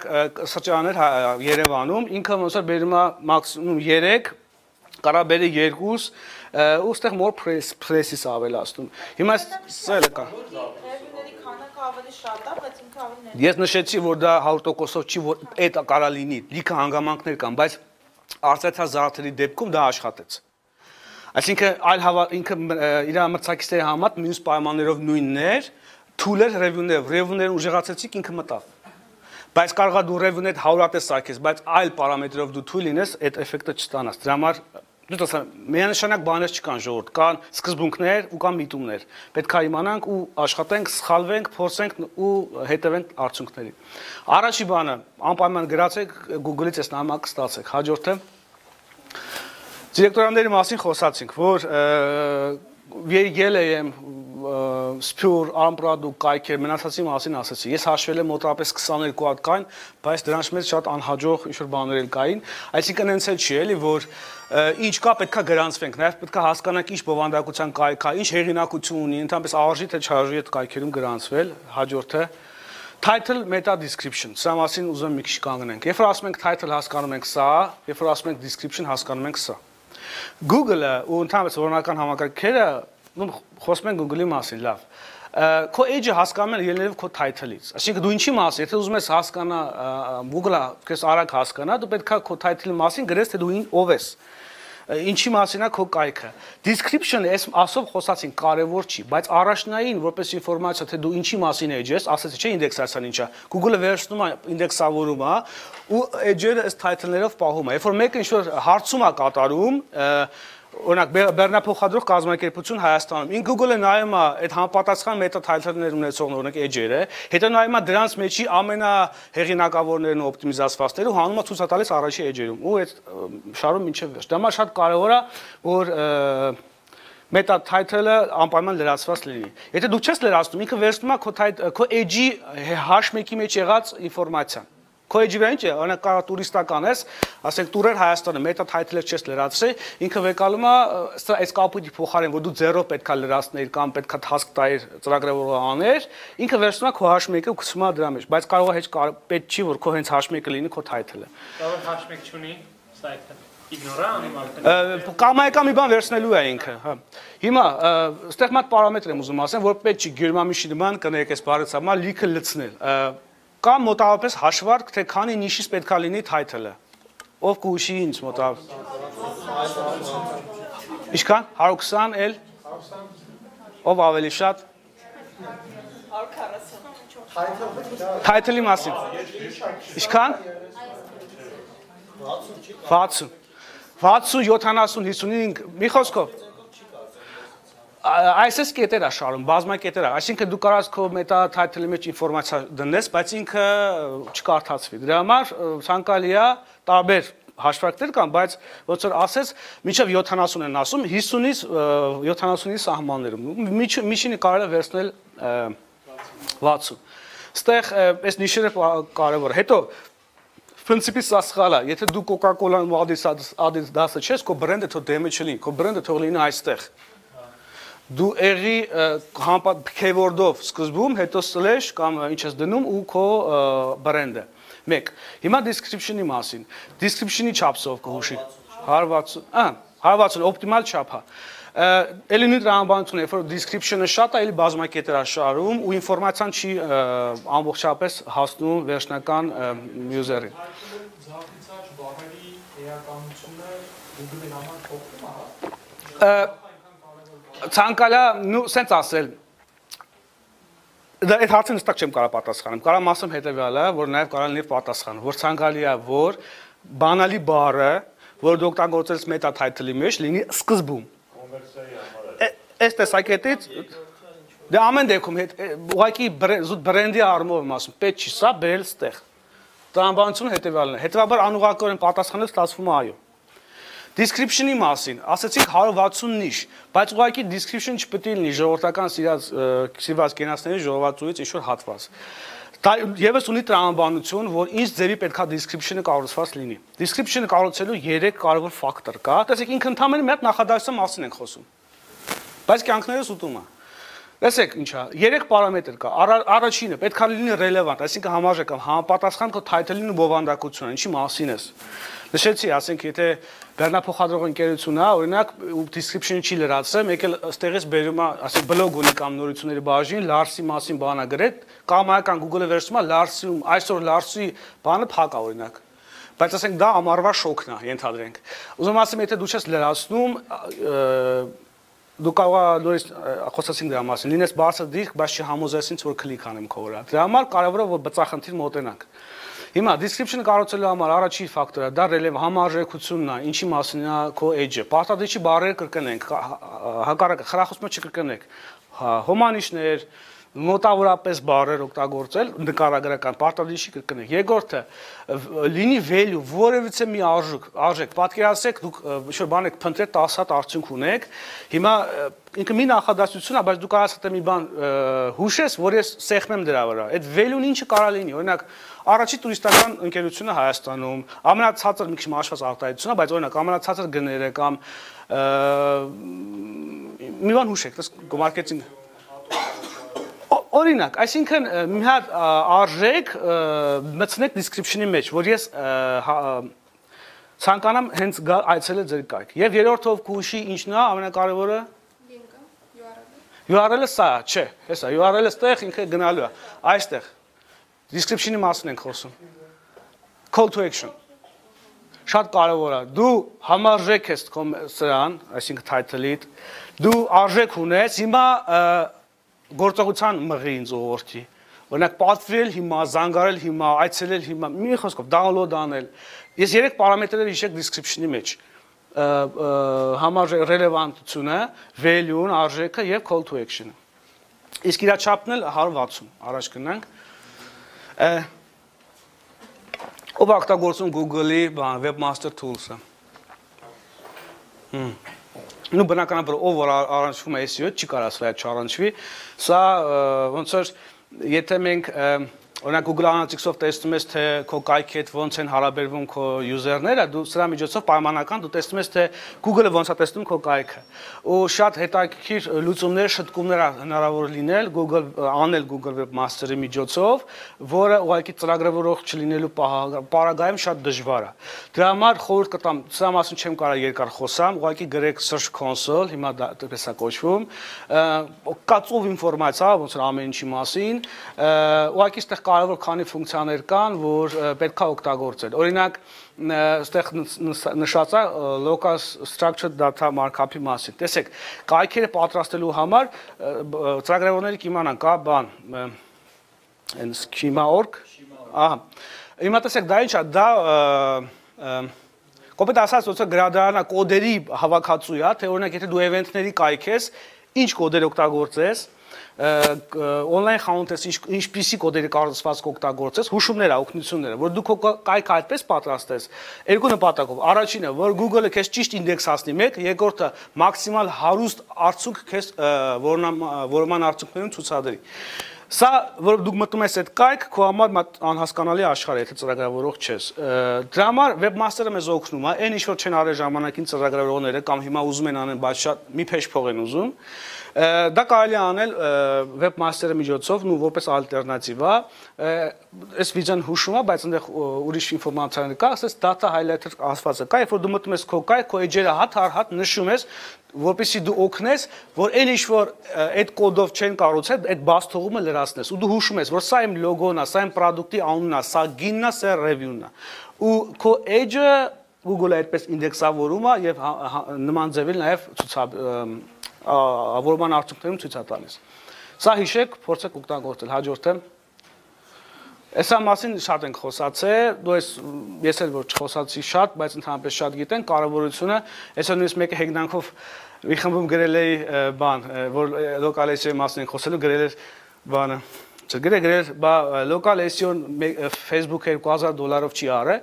չհասկացա այն մոտավորապես, բայց մոտավորապես հեգնանքը հասկացա, ինքը Facebook social-ով ազբաղվում, գրեցի, որ այսօր կպարզենք, հիմա տեսեք, շատ կարևոր է սոցիալական ցանցերում մեր գրանցված լինելը, այդ NAP-ին պահպանելը, երբ դու արտաքին աղբյուրների ցողումներ ներգրավելու խնդիր ունես գործընկերների կամ ֆինանսների մասով, սրանք բոլորը անվճար ռեսուրսներ են, որ առաջինը ուղղակի քո կայքի հեղինակությունը բարձրացնում են, երկրորդը դա առաջինը որ քո ինֆորմացիան է տարածում, երկրորդը նաև քո կայքի հեղինակությունը կարող բարձրացնել։ Դրա համար կախված ձեր ոլորտից ցանկալի է որ դուք գրանցված լինեք ու ակտիվ էջեր ունենաք, վարեք, սրանք շատ կարևոր են։ Հաջորդը ի՞նչ է։ Նու այս այդքան էլ նորարարություն չի, մի քանի նու անցած տարվա վերջին է, չգիտեմ նկատել եք, հանրային վայրերում օրինակ Google-ում ավելացել է այս բանը, գրաֆիկը, թե օրինակ օրվա որ ժամին է պիկ, ոնց որ խորհրդատվություն է, երբ գնաս, ինչ անես։ Սա այդ լոկալի մեջ ավելացել է գովազդի հնարավորություն, բացի այն որ վերջ սկզբում էր գովազդ, նաև ստեղ է ավելանում գովազդ։ Ինչ համար է սա բերել ու շատ այս տենդենսներ կան։ Մենք ուղղակի պետք է հետևենք տենդենսներին, շատ կարևոր է այս թրենդերի հետևից գնալ։ Ես ապշած էի Դոնալդ Թրամփի ընտրության ժամանակ, որը մի մոտ բացած էր Google-ը, բացած էր BBC-ն ու բացած էր CNN-ը ու այն վերջի պահերն արդեն որ պետք է իմանանք ով է հաղթում։ Google-ը առաջինն էր, որ չի կարա պաշտոնապես, բայց ամեն դեպքում հայտարարեց, որ Դոնալդ Թրամփը հաղթեց ու քարտեզով կար, ու ասենք առաջատար համաշխարհային լրատվական ընկերությունները BBC-ն ու CNN-ը մի 10-15 րոպե տարբերությամբ նոր հայտարարեցին դա։ Դու կարող լրագրողական պահ կա ճշտելու եւ այլն։ Ամեն դեպքում ուզում ասեմ, սա մոտ ահռելի աշխարհ է, զարգանում է ու վերցնում է համարը բոլոր ոլորտները, դրա համար մենք պետք է փորձենք ինչքան հնարավոր է վազենք իրողությամբ։ Հաջորդը մի քանի գործիքներ, որ խորհուրդ կտամ։ Search console-ի մասին խոսացինք։ Screaming Frog-ին ով է ծանոթ։ Screaming Frog-ը անգլերենից ով է լավ։ Այդտենց, բայց իրականում ինքը չի ներվետ վրա ազդում, շատ լավ բան է, ունի անվճար եւ վճարավի տարբերակ։ Անվճար տարբերակում քեզ թույլ է տալիս 500 էջ քո կայքից ու անալիզ անես, սա աուդիտի համար հատկապես շատ լավ գործիք է։ Այդ մեր նշած title-ները տեսնել, օրինակ այդ նիշերի մեջ են թե չէ, երկար են թե չէ, description-ները կրկնվում են թե չէ,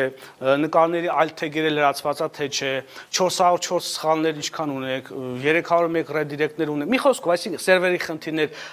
բավական մեծ ինֆորմացիա է տալիս, ու ինքը, ասեմ, 500 էջանոց կայքերի համար նորմալ է, վճարվի տարբերակը ճիշտ ասած չեմ հիշում ինչքան էր,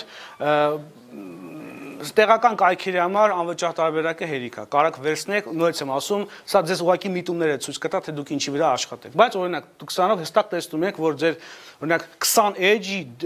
մետա title-ները դուպլիկատ են, այսինքն կրկնվում են։ Դուպլիկատը SEO-ի թշնամին է, այսինքն պատկերացեք հետևյալը, եթե քո կայքի մեջ բացարձակ նույն ինֆորմացիան երկու անգամ, դու երկուսի արժեքն էլ գցում ես, բայց եթե դու ունես մի հատից, դու այդ արժեքը ոնց 50-50-ը դառնում է 100։ Կա ներքին դուպլիկատ, կա արտաքին դուպլիկատ։ Եթե դուք content-ը վերցրեք դրսից, սկզբն աղբյուրին առաջնայնություն է տրվում։ Դա համար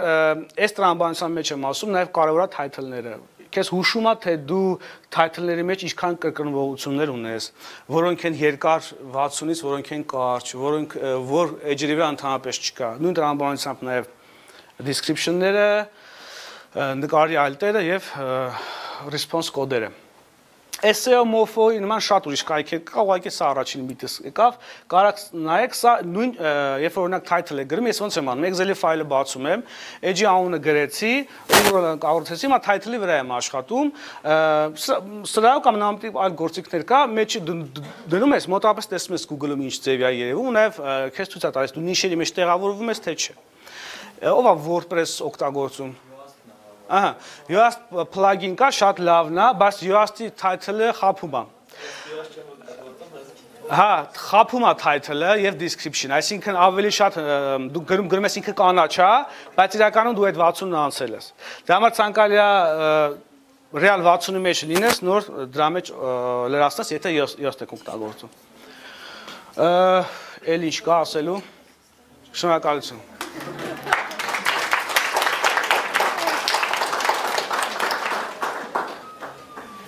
Եթե հարցեր կա վերջում էլ կարաք մոտենաք կամ ընթացքում, հա։ Ընդհանրապես մաքսիմում սրտվելատին եք շատ նայում, թե կոնկուրենցիան եք նայում, որ ռեալ առաջ բերել է, թե չէ։ Խոսում ենք keyword-երի մասին, ժողովուրդ, տեսեք, keyword-երը ժամանակին ասում են SEO-ի ողնաշարն է, բայց հիմա մի քիչ ավելի կարևորությունը ինչ է, շատ կարևոր են, բայց խնդրում եմ, որ թիմացություն չլինի, երբ որ ասում ենք keyword, չենք հիշում դինոզավրին, դա մետա keyword-ներ։ Կա մետա keyword, որը չենք օգտագործում, կա keyword, որը մեր ամբողջ աշխատանքի ընթացքում օգտագործում ենք։ Հիմա տեսեք, անալիզ անելու ընթացքում իրականում տարբեր վճարովի թուլեր կան, որ ձեզ եւ միտումները եւ այդ ինֆորմացիան տալիս են, բայց անվճարներից Google AdWords-ի keyword planner-ը բավական մեծ ինֆորմացիա տալիս է։ Պետքա չխափնվել ամսական որոնումների ծավալով։ Այսինքն, եթե դու մի հատ ինչ-որ գործիքով, հա, պետք է հասկանաս, որ կա մրցակցություն։ Դրա համար կա հաշվարկի ձև բավական բարդ կոբա կոչում։ Keyword opposition on benefit։ Այսինքն ինքը բարդ բան է ձև է, եթե հետաքրքիր ձեզ դա կտան վերջում, բայց դա ավելի շատ միջազգային պրոյեկտների համար է, Հայաստանի համար հավատացեք, եթե դուք անում եք մոտապես միտումը հասկանալով, ունիկալություն ապավելով ու նաև բնականաբար որման ծավալը հասկանալով դլերի բավարար է։ Իսկ եթե շատ մրցակցային ոլորտ է, այդ կոբի հաշվարկի տարբերակով պետք է առաջնորդվենք, ինքը բանաձև է, եթե հետաքրքիր է փոխանցեմ։ Հա։ Հետո keyword-երի մասով հետևյալ բան ասեմ։ Ժամանակին որ ասում են SEO, հասկանում են keyword։ Իսկ հիմա, որպեսզի պատկերավոր հիշեք տենդենսը ու փոփոխությունը տեսեք։ Հիմա keyword-ից անցում է կատարվում K-concept։ Այսինքն կարևոր չի այդքան թե դու ինչքան keyword-եր ես օգտագործում ճիշտ տեղերը։ Օրինակ ինձ հարցում են, քանի անգամ օգտագործեմ edge-ի վրա, որտեղ օգտագործեմ։ Ասում եմ բնական, natural, դու user-ն ես, ինչքան է պետք օգտագործես, օգտագործի ու քո որպես մասնագետ ունակությունները հաշվի առնելով natural-ի մոտ օգտագործի։ Դե շատերը կան քանակներ են ասում, 3 հատ ստե, 2 հատ վերևը, մի հատ մեջտեղը, 4 հատ ներքևը։ Պետք է լինի բնական։ Պետք է հասկանանք, որ որոնական համակարգերը հասկանում են քո բովանդակությունը, քո կոնտենտը հասկանում են։ Դրա համար ուղղակի բանալի բառերի վրա խափնվել ու շատ ժամանակ ծախսել, ամեն դեպքում ես չեմ անում ու արդյունքներ ունենք, նորմալ է։ Այո։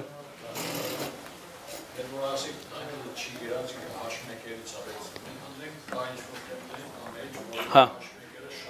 Հա։ Կամայական, չեք կարող ասել, Google-ան վերցնում, ոնց ասեմ, սա այն տեղն է կարևոր, որ մենք պետք է աշխատենք, որ մեր կայքը հանենք։ Հիմա եթե մենք չենք լրացնում, ես չգիտեմ տրամաբանությունը ինքը ինչն է, կամայական վերցնում, description-ը բերեցի, չի բերում, նույնիսկ description-ը չի բերում տվյալ edge-ից, գնում է blog-ից, մի հատ ինչ-որ ինֆորմացիա վեկալում, խփում է տեղ։ Չեմ կարող սկզբունքը ասեմ, ինչ սկզբունքով է վերցնում։ Ուղղակի ոնց ասեմ, դա ամենաառաջնային գործոններից է, որ պետք է բան անենք, պահպանենք, էլ, այսինքն հետևենք։ Կարա լինի։ Դա մեզ սկզբունքը չեն կարող ասել, չգիտեմ։ Այո, քան որ դա կոպիտ ասած մեր բաց թողման արդյունքում կարա լինի, ու Google ինչ-որ բանով է աշխատում տրամաբանությամբ, դրա վրա չեմ աշխատում տրամաբանությունը հասկանալ, փորձում եմ բաց թողումս ուղղել։ Այո։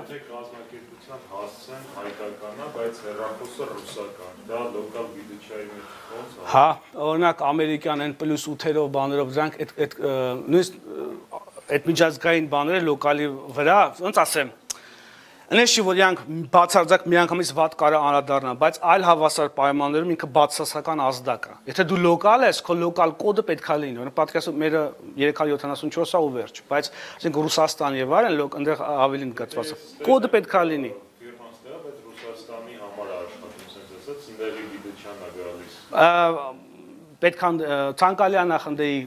կայք լինի, շատ ցանկալի է։ Կամ դուք ձեր ամբողջ օպտիմալացումը հասցեով բանով ընդ անեք։ Հասցեն։ Բայց մենակ հասցեն հայկական, այլ դրան Yandex-ն էլ բարբերաբերում Google-ը, չէ՞։ Հա։ Ցանկալի։ Գնանք ընդ, գնանք ընդ։ Գնանք ընդ, հա։ Եթե Google Map-ը իրանք օպտիմալացում արած, ապա Հայաստանի համար ասենք փողոցներ կան, ինքը չգիտի որ փողոցը տենց է կոչվում, չի տեսնում Map-ը, կամպանիան տեղա, եթե զարգացած դաս մեկը նամակը չի գալու, ճիշտ է։ Նամակը գիտեք ոնց է, sense թե-նես օրինակ այս նամակները ես մի քանի նամակ եմ ստացել, այնց էլ չի որ միշտ չի որ բերում տալիս են։ Ուղղակի երբ որ դու post-ային ինդեքսը նշած ես լինում, բանա, գնում ես post-ից վերցնում ես, մատ խող պատմեմ, նամակը սպասում էի չեկավ մեր հասցեով ուշանում էր, գնացի post, ասացի կնեք նամակ ունեմ, բա ինչ նամակ, բան ասեցին, այդ post-երում գիտեք, հենց սովետ վիճակա, ասացի Google-ից նամակ ա եկել, sense տարիքով մարդ էր, հա, էտիկա, sense բան արես, գնաց գտավ, վերես, բա համար գրի, բան գիտի, ես ամեն շաբաթ Google-ից նամակ եմ ստանում, ասեցի չէ, համար տալու արեցին չկա, ուղղակի բանա, մեկ-մեկ ա լինում։ Ուզում ասեմ Կարան եւ նույնիսկ եթե հայտնի է չգա, դու post-ային աշխատողից է կախված կամ քո post-ի աշխատանքի որակից է։ Դու ինդեքս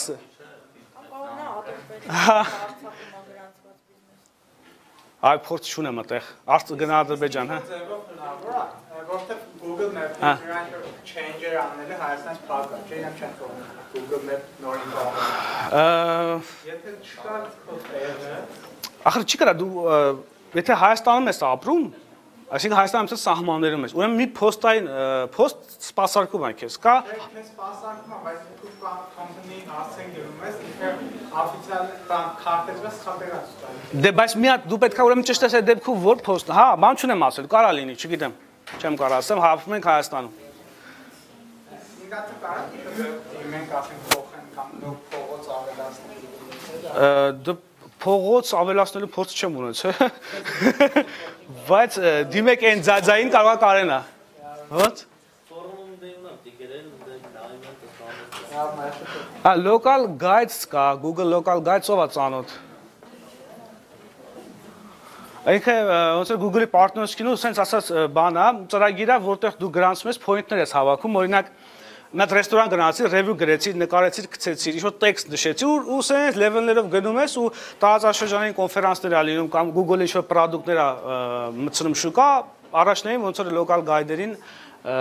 ներկայացնում է։ Հիմա եթե մենք ունենք, որտեղ Հայաստանում կարծեմ կա նույնիսկ համայնք այտենց, ձեր հարցը կարա կնդեղ գրեք, կարող կարողանան օգնել։ Facebook-ում խումբ կա, կարծեմ 2 հատ։ Կարծեմ նաև կա Google քարտեզագիր Հայաստան, եթե չեմ սխալվում։ Հա, լուրջ, Facebook-յան փակ խումբ է, եթե չեմ սխալվում, կա, հա, այդտեղ կարա գրեք։ Շնորհակալություն։